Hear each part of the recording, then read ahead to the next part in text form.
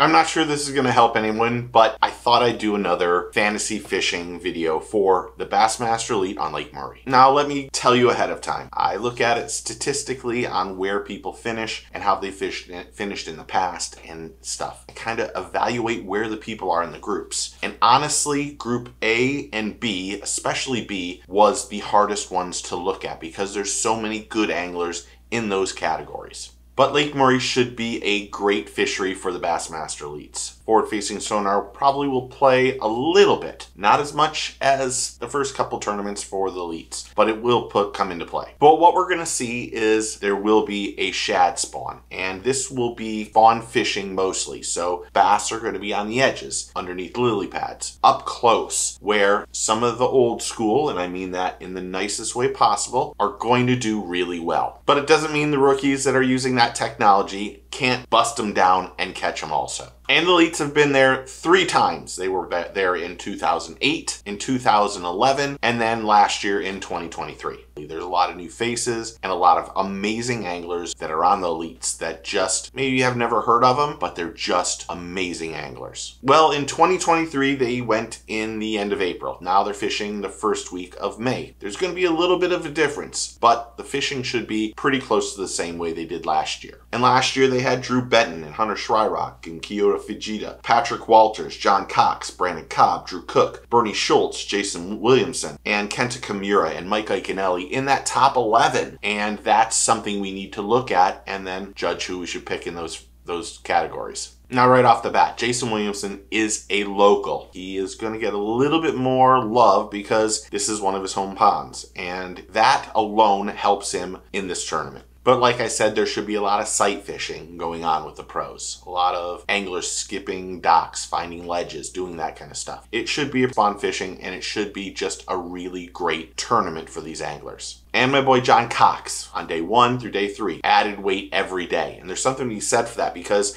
that means the fish that he's going after are either repopulating or he has many areas that are holding fish. But in 2011, I had to go through this really tough. You had Mike Iaconelli who finished in 3rd, Rick Clun who finished in 10th, you had John Cruz finished in 16th, Brandon Pelnick finished in 22nd, Greg Hackney in 43rd, and Keith Combs in 44th. Now, Group A is the second hardest for me. Here's why. Hunter Schryrock is just an amazing shallow water angler. He's coming off of Palatka where he had a good finish. He's just fishing really well. He can fish forward-facing sonar, but he also can fish the sticks and the docks and flip and punch and do all that stuff. So Hunter's one of those guys that is on that cusp of winning his first tournament. In that group also is Jordan Lee, where another guy can use the technology or not use the technology. Just got out again, Palatka, and at the Harris Chain and did well. Jordan is arguably the best angler in this field right now, and that's not taking away anything from anyone. Jordan is just fishing great. Him coming back to the Elites has been an unbelievable success, and I think he's probably the favorite to win Angler of the Year. Next, you have the Johnston brothers, who also, Palatka, they were unbelievable. Corey won. These are guys that can sight fish really well. They also can use their technology really well too. They did well at the TAA tournament with no technology, and they've just been on fire. So Johnston brothers are in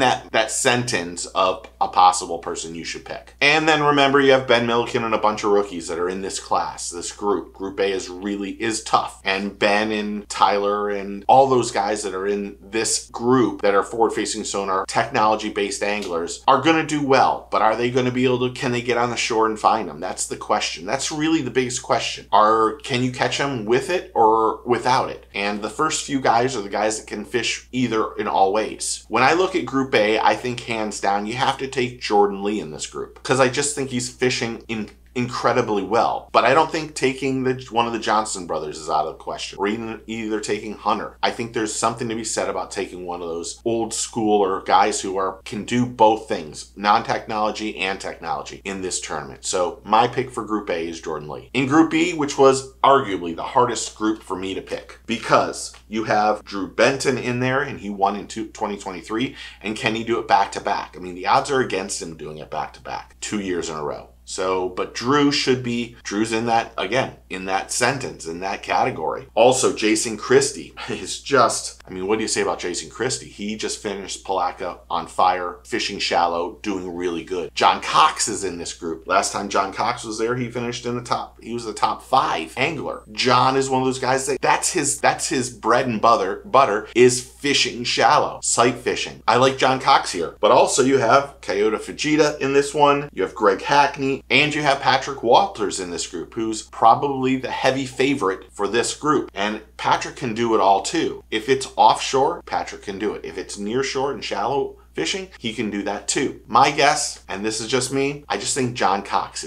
I think it favors him. I think he has a lot of momentum building into this tournament. It fishes the exact way he wants to fish. He wants to fish shallow. He wants to fish a spinnerbait or a worm or any of that stuff. He wants to see that shad spawn, that blue black herring spawn that are going to be shallow. And John will do really good in this tournament. So in Group B, my pick is John Cox. In Group C, it finally gets a little bit easier.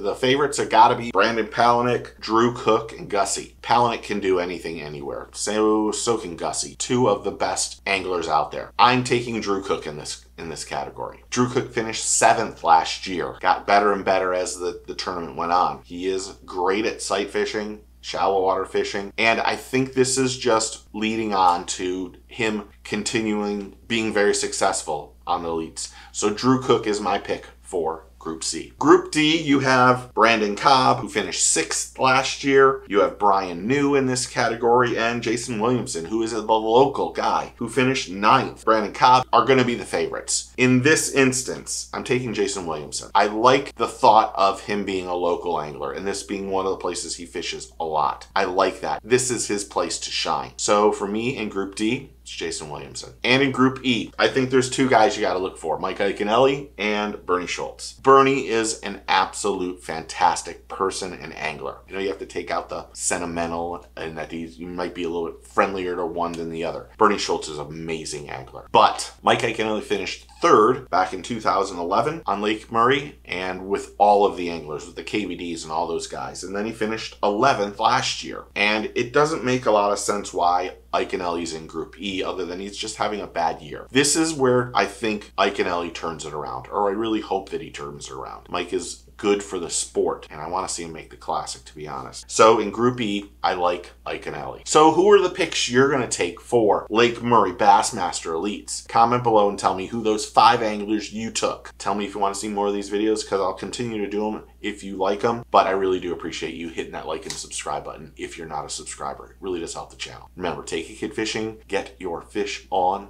I'll talk to you very, very soon. Cheers.